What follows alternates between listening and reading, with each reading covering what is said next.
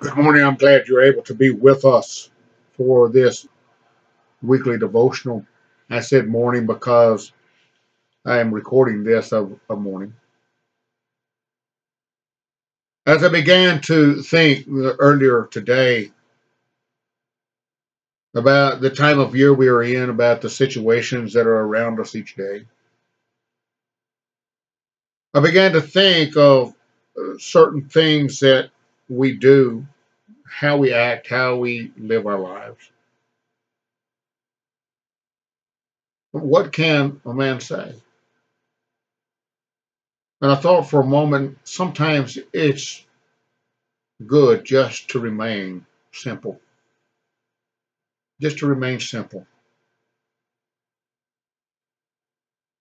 In Philippians, the fourth chapter, Paul talks to those in Christ of placing their anxieties of life upon God, of looking to Him, of emptying themselves to Him.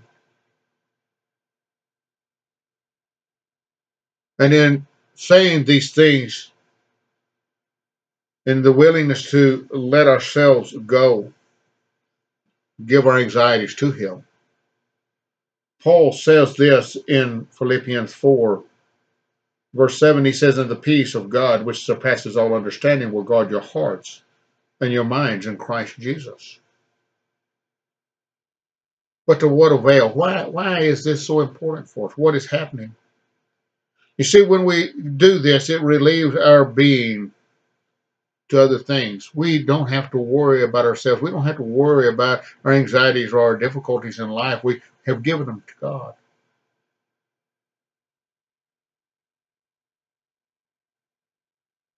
So if we relieve ourselves of those things which occupy our minds so often as human, and thinking on worldly situations, what does it relieve us for? I want us to read the next few verses, specifically 8 through 10. It says that God will guard our hearts before He will take care of us. Then he says, "Finally, brothers, whatever is true, whatever is honorable, whatever is pure, whatever is lovely, whatever is commendable." The King James says here, "whatever is of good report. If there is any excellence, if there is anything worthy of praise, think about these things. What you have learned and received and heard and seen in me, practice these things, and the God of peace will be with you." Practice these things. You know, we are to live a godly life as children of God. And I began to think about what he's talking about. We are to focus on the things which please God, to live God's will and way, to see the good in all, however small that might be. It's these who are sought by God. We're to teach and to show good to every man. In this time, there are many who celebrate the Christ and yet are without understanding. Many who celebrate Him are without hope. As we think about these things, to be able to show each man the kindness and the goodness and the love of God should be the ultimate thing in our life. To live as Christ would live, to show others hope, to encourage others to see this Christ, to encourage others to see the love. It's in some manners just that simple. To be one who is willing to give to others that which they need, that they might understand that there is a God, that there is hope, that there's love in the world, that people are good. We see so much evil around us each day. In 1 Timothy, the 6th chapter, in verse 17, it says, as for the rich in this present age, charge them not to be haughty, nor set their hopes on uncertainty of riches. For those who are rich, I know he's talking about those who are rich in monetary things. So often we feel like these monetary things can give us or bring us anything that we want. But I want us to listen to what he says. He says, do not set your hopes on the uncertainty of riches, earthly riches, worldly riches, but on God who richly provides us with everything to enjoy. As children of God, God has provided us with all the riches that are necessary. The riches in God. Those things that really are of great value.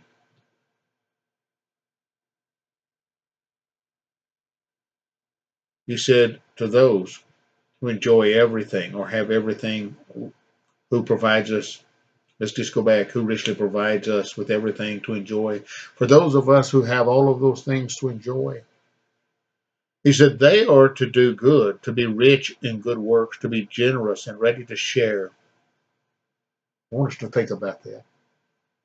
To be generous, to be ready to share, to be willing to take that person that we meet on the street, the person we see each day, to offer a word of kindness, to offer that which is needed by them. Maybe it's a smile. Maybe it's paying for a bill of groceries. I don't know. Maybe it's to give them a hug if that is allowable by that person that day in this situation. Maybe it's to share the goodness of Christ. Maybe they're ready to hear those things.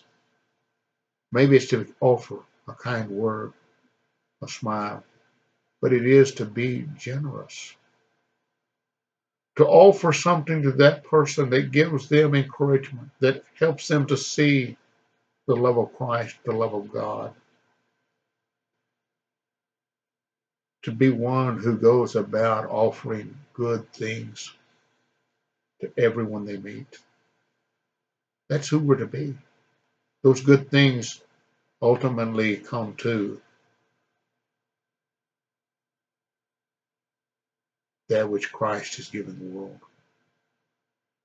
and the love that God has for mankind. That's the most important thing we can give to someone, and yet oftentimes we need to help them see the good in the world first. If there are those who are good, those who care, and then offer them this Christ being the reason we care. That we see the things we need to see. It's not about ourselves. Belonging to Christ is not about ourselves. And so often we make this celebration of Christ one that means we get gifts. We have what we want. We spend the money and we care for others, but it's always what we receive. Receive in a world we won't pat on the back. But he said, live for Christ. Live for Christ, offering the things that are good in the eyes of God. Sometimes that is earthly wealth, earthly riches, earthly things. But we're to do it without any concern toward ourselves. But there is something here that is good for us to recognize and know, that through these deeds of kindness and goodness, those that are done because we love God. In the last verse, in 19, he says, thus storing up treasures for themselves as a good foundation for the future, so that they may take hold of so they may take hold of that which is truly life. This idea of living in Christ, doing those things for God, seeking to show others his love, his kingdom. See, we're seeking to do what God asks us to do, and that which he will give us is an eternal life with him. But we must seek these things as God has set forth, being those kind of people we should be. Even in a world that is full of hate and evil, discomfort, distrust, live your life for God. Live it with a smile. Live it with kindness. Live it with goodness. Do those things that are lovely in God's eyes. As you go through this week, I hope you think about these things, and I hope you seek to do these things for God, not for yourself. That you might be willing to give yourselves over and find the true joy of living in God. Thank you for being with us today. May God bless each one of you till we meet again.